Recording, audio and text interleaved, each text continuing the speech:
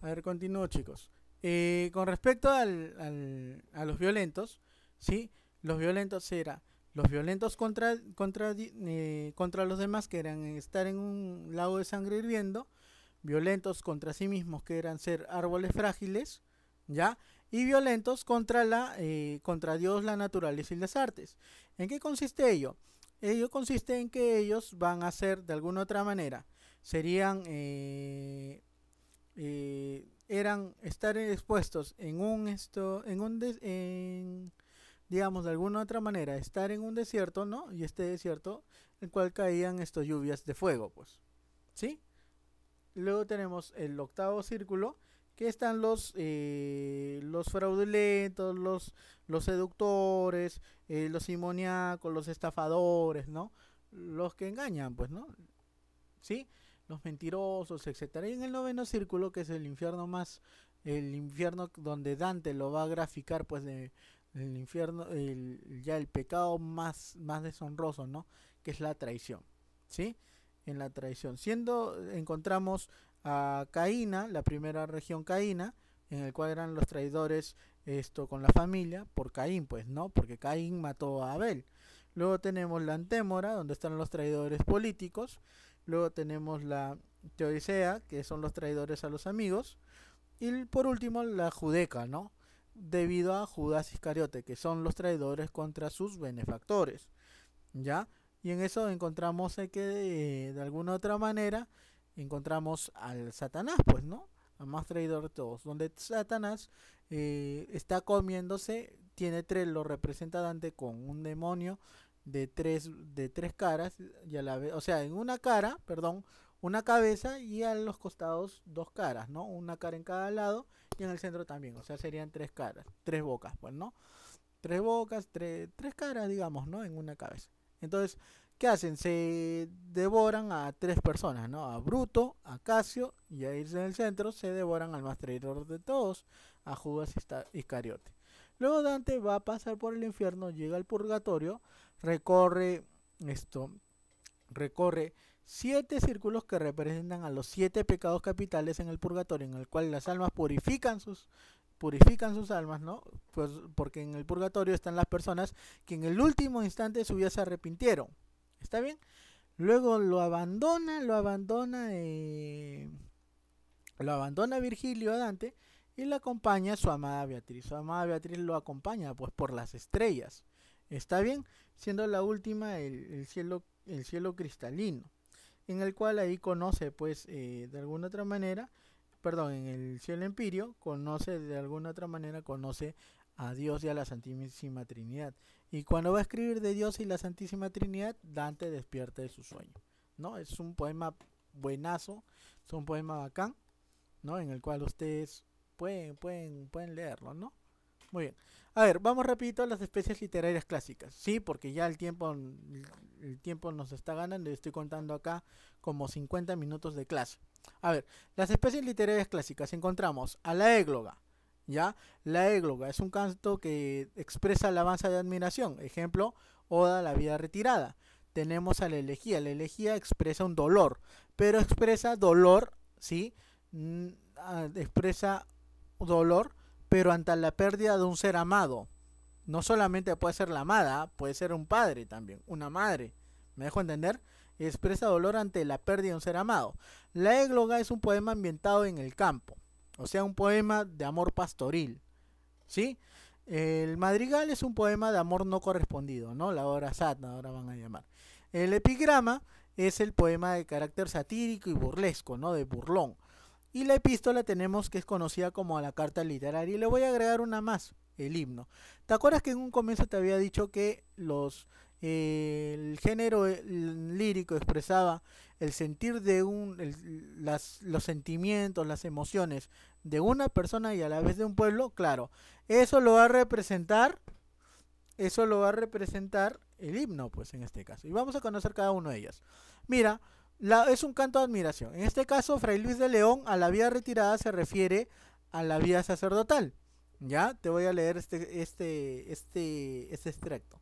Dice, qué descansada vida la que huye el mundanal ruido y sigue la escondida cena por donde han ido los pocos sabios que en el mundo han sido. que no le entubia el pecho de los soberbios grandes el estado, ni el dorado techo se admira fabricado, el sabio moro, un jaspe sustentado. Con esto trata, ya de que esto, Fray Luis de León, ¿a qué se refiere, no? Que es cansada vía la que huye del mundanal ruido. No se refiere de que está retirado pues en un pueblito mientras que está alejado de la ciudad, no, sino que se refiere a la vida del sacerdocio. ¿Está bien? Era un monje, pues era un religioso. Entonces Fray Luis de León lo que va a hacer, Fray Luis de León es resaltar la vida, ¿no? De la iglesia, o sea, resaltar la vida del sacerdocio en el cual él está se vive lejano, en tranquilidad, donde se acoge el amor de Dios. Por eso Oda a la vida retirada. La obra sí se llama a la vida retirada, sino de que se le agrega el aspecto Oda, pues.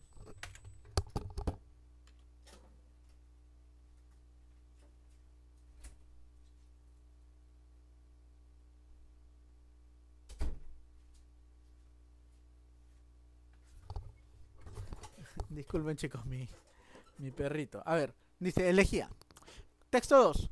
Coplas a la muerte de su padre. ¿Te acuerdas que elegía te había dicho que era un canto doloroso? ¿Está bien? Es un poema doloroso. Pero no es un poema doloroso porque te han choteado, pues no, porque te pasaron a la friendzone, no. Sino que es un poema doloroso porque de alguna u otra manera refleja la tristeza ante la pérdida del ser que amas, ¿no? Que puede ser tu mamá, tu papá, ¿no? Tu abuelito, tu abuelita, o sea, vamos a leer un pequeño extracto, ya no voy a leer todo porque estoy contando ya que el tiempo es mucho, pues, ¿no? A ver, dice, recuerda el alma dormida, avive el seso de despierte, contemplando cómo se pasa la vida, cómo se viene a la muerte tan callando.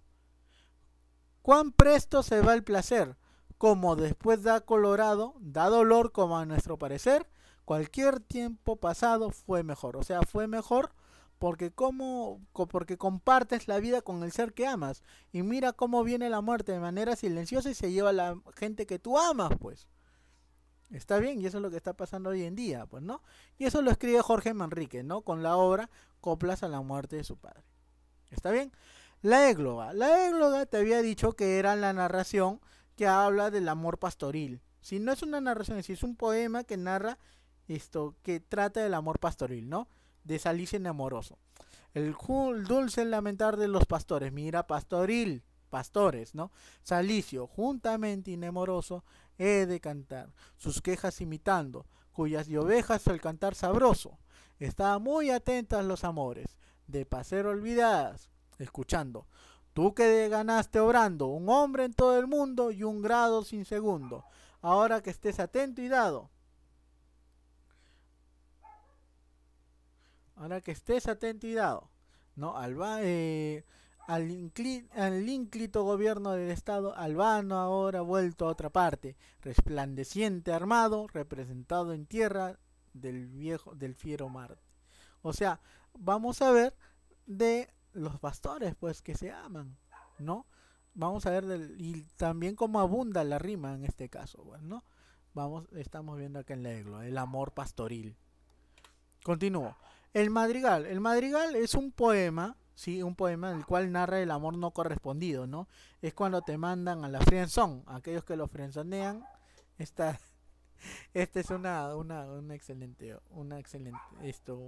excelente especie. Vamos a ver a Gutiérrez Cetina, ¿sí? Que es el máximo representante del madrigal. Dice, ojos claros y serenos, si de un dulce mirar sois alabados, porque si me miráis, miráis airados, si cuando más piadosos, más bellos parecéis, aquel que os mira, no os miréis con ira, porque no perezcáis menos hermosos, hay tormentos rabiosos, ojos claros y serenos, ya que así me miráis, miradme al menos. O sea, acá está reclamando, pues, a la chica que al menos que lo mire, pues, ¿no? Que no lo mire con ira, pues, sino que lo mire con amor, no que lo busque con la mirada, ¿no? Trate de llamar la atención de la mujer amada, pues. ¿Sí? Vamos a leer acá el madrigal, mira, de Octavio Paz. Más transparente que esta gota de agua, entre los dedos de la enredadera, mi pensamiento tiene un puente de ti misma a ti misma. Mírate, más real que que el cuerpo que habitas, mira el centro de mi frente, naciste para vivir en una isla. O sea, ¿a qué se refiere con ello? De que a ver, cuando hablamos de una isla, hablamos de un lugar apartado, pues. ¿Ya? O sea, un lugar apartado. Entonces, de alguna otra manera, ella está apartada de él. O sea, no está apartada físicamente, sino de que no le hace caso, pues, no le hace caso. Y él quiere, dice, construir un puente para poder llegar a ella, pues. Mi pensamiento tiene un puente de ti misma a ti misma. O sea, quiere llegar a ella, pero no puede, pues. O sea, la chica piensa en otra cosa y él quiere que ella piense en él. ¿Está bien? A ver, el epigrama ya te había dicho que era un poema recontra burlón. ¿Sí? Era de Tony. Mira, dice, Doña Cruz, esto no se ve acá muy bien, pero yo te lo voy a decir. Es Doña Cruz de Sandoval, una vez muerto su esposo, ya suspendió el tráfico honroso de su casa editorial, ¿no? Sin embargo, los mejores amigos de Doña Cruz afirman que ha dado a luz obras de varios autores. ¿A qué se refiere con eso? De que cuando hablamos de que ni bien murió el esposo, la mujer que dice suspendió el tráfico honroso, ¿a qué se refiere? De su casa editorial, es decir, de que la mujer comenzó a salir con uno, con otro, con otro, con otro, con otro. Entonces, donde dicen de que algunos dicen de que ella ha dado a luz, por eso casa editorial, ¿no? O sea, de escritor, dice que ha dado obras de varios autores. O sea que la mujer esperó que el marido muera para poder estar con uno, con otro, con otro. ¿Ya? Vamos a ver acá. Otro epigrama. ¿Ya? Mira, ve. De drogas, harto y doctores. El pobre Tomás Osores, vecino de Miguel Terrura. Solo con leche de burra puso al fin sus dolores. O sea, ¿qué quiere decir ahí? Que los médicos le recetaban, tanta vaina para que al final la medicina natural lo cure, pues. Y hoy al recordar sus males, de que hoy no guarda señales, o sea, suma que ya se curó totalmente, dice con mucha verdad, si no es por los animales, me entierra la facultad. O sea, si no fuera por la medicina natural, en este caso por la leche de burra, pues, ¿no? Entonces, ¿qué dice? Me entierra la facultad. ¿A qué se refiere? De que los médicos lo hubieran matado de tanta medicina. Pues ahí está. Ese es un epigrama. ¿Ya? Vamos a ver la epístola. Una epístola es una carta literaria. ¿Está bien? Es una carta literaria. Ahora, esta epístola es un mensaje de una persona hacia otra, ¿no? Donde el cual destella admiración, destella de alguna otra manera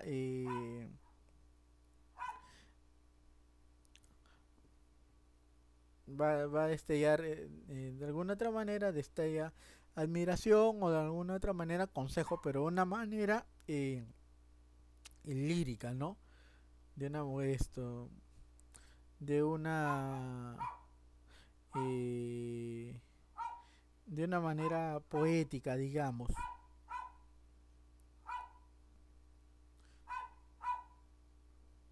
¿Ya?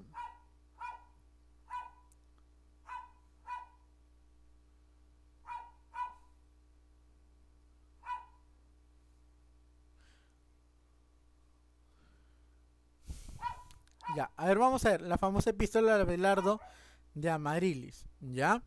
Amarilis era una escritora, ¿ya? Una escritora, de alguna otra manera, Amarilis, su nombre real es María de Rojas y Garay.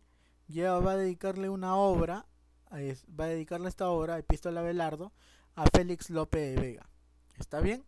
El cual le va a dedicar esta famosa epístola, ¿no? Vamos a leer un extractito que dice: oí tu voz, Belardo, más que no, ¿qué digo?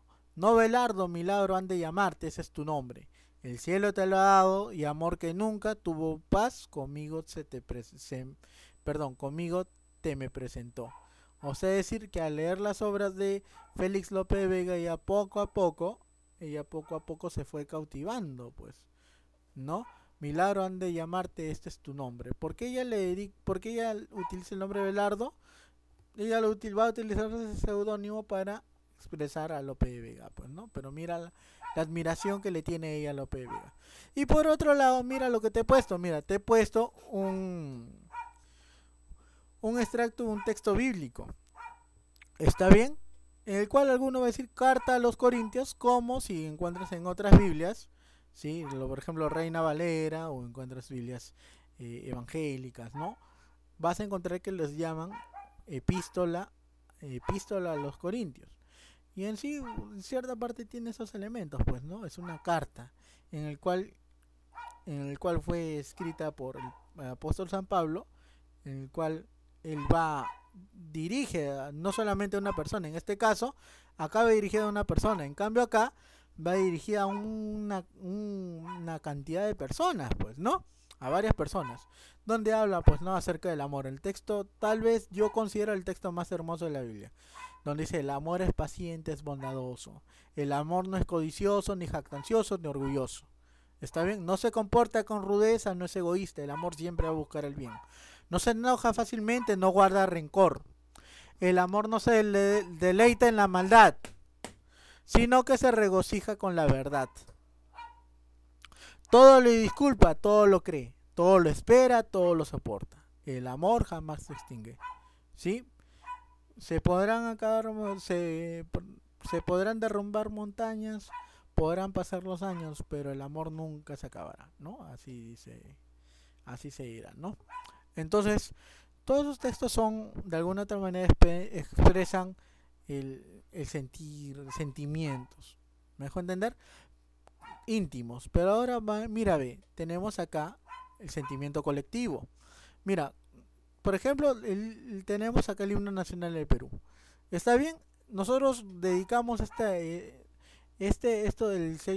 la sexta estrofa, en el cual nosotros anunciamos, pues, nuestra conciencia, anunciamos el fortalecimiento de nuestra identidad, nuestro sentir, ¿no?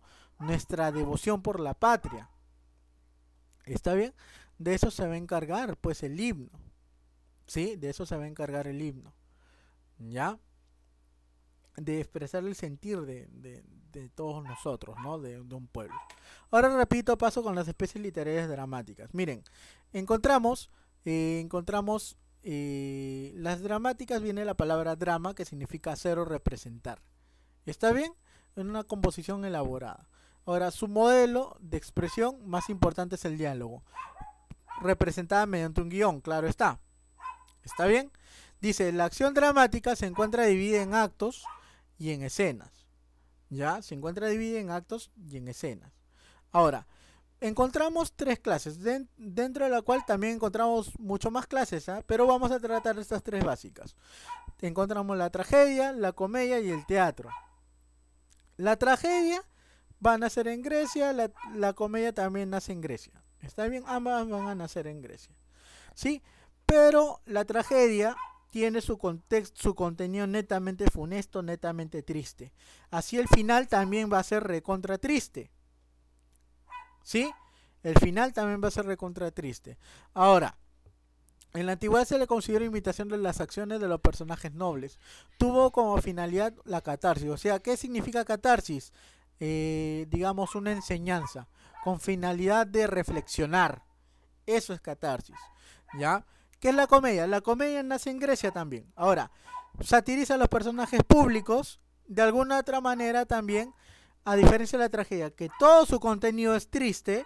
El contenido de la comedia será alegre y el final será alegre. Tiene por finalidad agradar y divertir al público. En ciertos momentos sirvió como instrumento de crítica social. El ejemplo más grande es el Lábaro de Molière. ¿Está bien? Luego tenemos el drama. El drama tiene elementos trágicos y cómicos a la vez.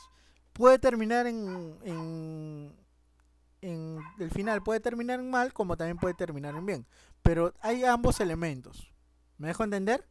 A diferencia de la tragedia, que todo es trágico, en cambio el drama puede terminar en tragedia, pero también tiene elementos de comedia.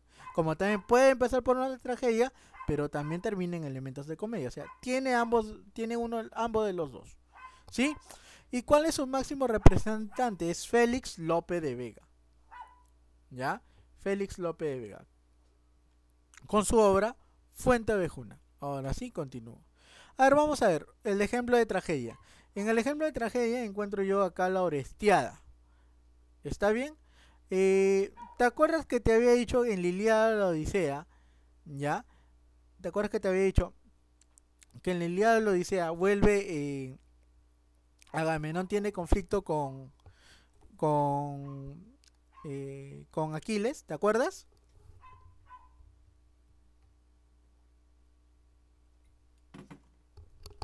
Muy bien. Entonces, de qué se encarga la Orestiada? De que Agamenón regresa, pues, regresa. Pero Agamenón, ¿qué había hecho antes de ir a la guerra de Troya? Había sacrificado a su hija Ifigenia, pues. ¿Sí? Sacrificó a Ifigenia. Porque de alguna otra manera el oráculo le había dicho que sacrifique, ¿no? Que sacrifique a Ifigenia.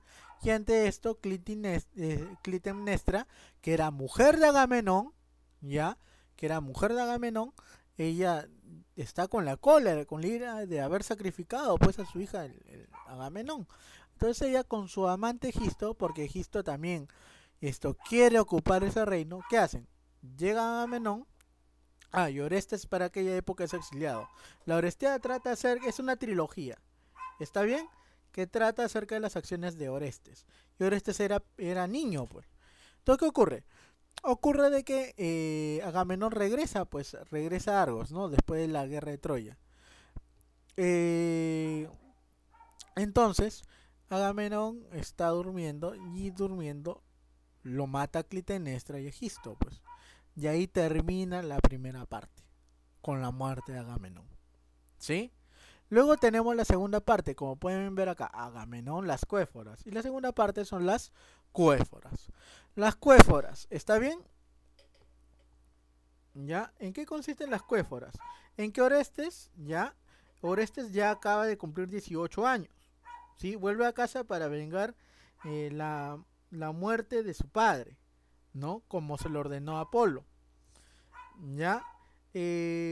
Sabe de que va a tener que matar incluso a su propia madre, ¿no? Entonces, en las cuéforas, ¿sí? En cuéforas se encuentra, pues, se encuentra a su hermana, pues, ¿ya? Se encuentra a su hermana, ¿no? En este caso Electra. Entonces, en las cuéforas destacan las sirinias, ¿no? Que son las hijas de sangre derramadas por miembro de Urano sobre Gea cuando su hijo Crono lo castró. ¿Está bien? Estamos hablando de mitología. Entonces, él encuentra a Electra. ¿Y Electra qué dice? Electra dice, venga a mi padre. ¿Sí? Venga a mi padre. Entonces, que Orestes dice que entra a las cuéforas y da muerte a Clitemnestra y a Egisto, pues. Y los mata de una manera sanguinaria. Tanto así que dice que cuando salen las cuéforas, sale lleno o bañado de la sangre, pues, ¿no? Sale bañado de la sangre de ambos, ¿no? Y antes de ser asesinada, Clitemnestra, ¿qué hace? Lo maldice con las erinias, ¿ya? O invoca las erinias. ¿Qué son las erinias? Son las furias, pues, ¿ya? Que son los demonios que van atormentando a Orestes, ¿no? Y a partir de ese momento lo van a perseguir. Y esto lo vamos a ver en las Euménides. Las Euménides lo atrapan las furias y lo tienen, de alguna otra manera, lo juzgan a Orestes, pues. Lo juzgan a Orestes y estos, al final, la diosa Atenea, ¿qué va a hacer? La diosa Atenea lo va a absolver. ¿Está bien? Lo va a absolver. Ya, lo va a absolver porque de alguna otra manera, porque de alguna otra manera defendió el honor de su familia, el honor de su padre, pues, ¿no? Ya defendió el honor de su padre, o sea, al final termina con el perdón de Orestes, ¿no? Pero mira todo lo trágico que pasó, lleno de muertes, lleno de tragedias, lleno de desgracias. Es por eso que es considerada una de las mejores tragedias de la historia. Ya, ahora pasemos a la comedia. Mira, lee estos extremos. Vamos a leer este extracto de la escena 3. Mira, de Doña Rufina y Don Alejo. A ver, mal está la guisa hoy, ¿ya? La que dice Doña Rufina dice, mira, Doña Rufina, déjeme usted Don Alejo, mientras más viejo está peor, se va poniendo intratable. De nada sirve que yo le predique a todas horas para que mueva humor. Nada imposible, los hombres más duros que son más duros son que una hoz. Sin que les mete el diablo, ¿quién puede con ellos? Alejo, me pongo yo algunos días, que casi insufrible soy. ¿Qué? ¿Padece usted de spleen? Si parezco un brocetón, pero pronto se me pasa tomando un vaso de punch y una copa de coñac, como si tal cosa estoy. Eh, pero variando de asunto, ¿Julieta está aquí o salió? Julieta, ¿no? Doña Rufina, por adentro está esa loca. Siempre hechicera, dice el romanticón. Favor que usted le hace, nada con eso.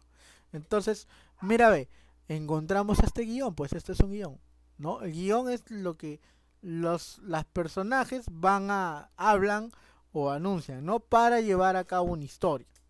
Entonces, esta hora, ¿qué hora creen que correspondan, chicos? A esta hora, pues, a la famosa ñacatita, ¿sí? Habla de ñacatita, de una vieja chismosa, pues, ¿no? Y esta vieja chismosa, ¿qué hace? Quiere hacer de que don Alejo, ¿ya? Quiere hacer esto, que don Alejo, de alguna otra manera, es un viejo millonario, pues, ¿no? Es rico, todo ello, y pretende a la hermosa Juliana, pues, ¿ya? Pretende a la hermosa Juliana. ¿Y por qué acá le llama Julieta? ¿Ya? Porque trata de burlarse, pues, trata de burlarse, Juliana. Pero esta Juliana está enamorada de Manuel. Y Manuel era un chico pobre, pero un chico bueno, pues, sí, que también amaba a Juliana. Y doña Rufina y don Jaime son los padres, pues, sí, son los padres de Juliana.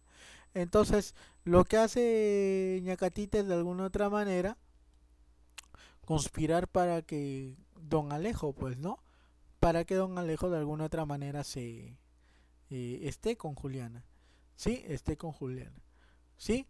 Y al final convence a los padres para que ambos se casen. Hasta que al final llega pues un caballero del Cusco, ¿no? Y el cual le trae un mensaje de la esposa de Alejo. O sea, ¿qué pasaba? Que al don Alejo era una persona casada, pues. Era una persona casada. Al final lo botan a patadas a don Alejo y es más, botan también a ñacatita. Y al final termina con el arrepentimiento de ñacatita, pues. ¿Sí? Entonces esta obra fue dada por ¿quién? Fue dada por Manuel Asensio Segura, pues. Por Manuel Asensio Segura. ¿Sí? Manuel Asensio Segura es conocido como el padre del Teatro Nacional, pues. ¿Sí? Es conocido como el padre del Teatro Nacional y uno de los máximos representantes del costumbrismo peruano junto a Felipe Pardo de Aliaga, ¿no? ¿Qué obras escribió? Escribió El Sargento Canuto, las tres viudas, pues. ¿Sí? A ver, continúo acá y con esto voy a terminar. A ver, miren acá, el tercer que te había dicho drama, que era elementos entre comedia y elementos de tragedia.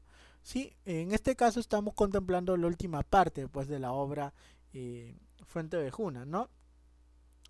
En el cual estamos, de alguna otra manera, estamos hablando pues de Fuente Vejuna, ¿no? En el cual se dice de que el comendador del pueblo, ¿sí? El comendador del pueblo, llamado Fernán Gómez de Guzmán, no respetaba las leyes, pues, y abusa de su poder, ¿ya? Tanto así que traiciona a todos, ¿no? Y se convierte en tirano, ¿ya? ¿Qué hace él? Él hace de que dos pastores que se aman, tanto Frondoso y Laurencia, pues, ¿sí? Se amaban, incluso estaban comprometidos. Entonces, ¿qué hace este desgraciado de alguna otra manera? Desgraciado aprisiona pues a Frondoso, ¿no? Y se lleva a Laurencia y la viola, pues, ultraja a Laurencia, ¿no? Y Laurencia yarda porque todo el pueblo le tenía miedo, pues, a Fernán Gómez, le tenía miedo. Entonces, ella va y le reclama, pues, al pueblo porque el pueblo no hace nada, pues, no hace nada. Entonces, al final, ¿qué hace? El pueblo se rebela y todos van, pues, ¿no? Todos van al castillo. Ya todos van al castillo y dan muerte, pues, ¿sí? Dan muerte a Fernán Gómez de Guzmán. Y es ahí donde el rey, por eso acá le pongo el rey, ¿sí? El rey al comendador, ¿no? Entonces el rey, ¿qué hace? El rey envía emisarios, pues. Envía emisarios. ¿Sí? Envía emisarios. Y ahí se va a destacar una frase que se llama Fuente Vejuna todos a una. ¿Por qué se refiere fuente ovejuna todos a una? Porque cuando llega el emisario, ¿sí? Busca quién es la persona que de alguna otra manera dio muerte al comendador. Entonces van a seleccionar algunos pobladores, los van a castigar, ¿no? De alguna otra manera les van a pasar por las castigos más atroces y ellos van a decir una sola palabra, es decir, Fuente Ovejuna lo hizo. ¿Sí? Fuente Ovejuna lo hizo. ¿Está bien? Y al final, como todos decían que Fuente Ovejuna lo hizo, al rey al no encontrar, dice, pues no puede averiguarse el suceso por escrito. Aunque fue grave el delito, por fuerza de perdonarse, y por la vía es bien que quede, para mí es que de mí se vale, hasta ver si caso sale comendador que le herede. ¿Sí? Su majestad habla, en fin, como quien tanto ha acertado, y de aquí discreto y senado, Fuente Ovejuna da fin. O sea, decir que de alguna otra manera, al no encontrar responsable alguno, ¿qué decía el rey? Perdonar al pueblo Fuente Ovejuna. ¿Sí? Muy bien, chicos, con esto ya termino. Ha sido un tema amplio, un tema engorroso, ¿sí? Es un tema recontra amplio. Me gustaría explicarles mucho más tiempo, pero ya asumo de que cada uno ya de ustedes está sentado buen tiempo, porque hay que hablar de lo que es novela, cuento. Me hubiera gustado hablarles de de alguna otra manera, de la palabra del mudo, los gallinazos sin plumas.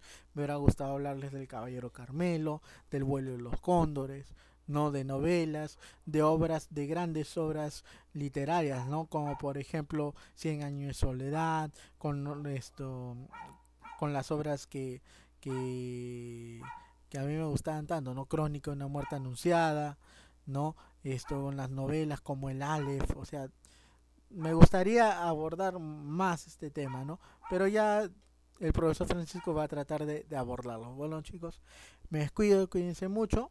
Un fuerte abrazo. Bye.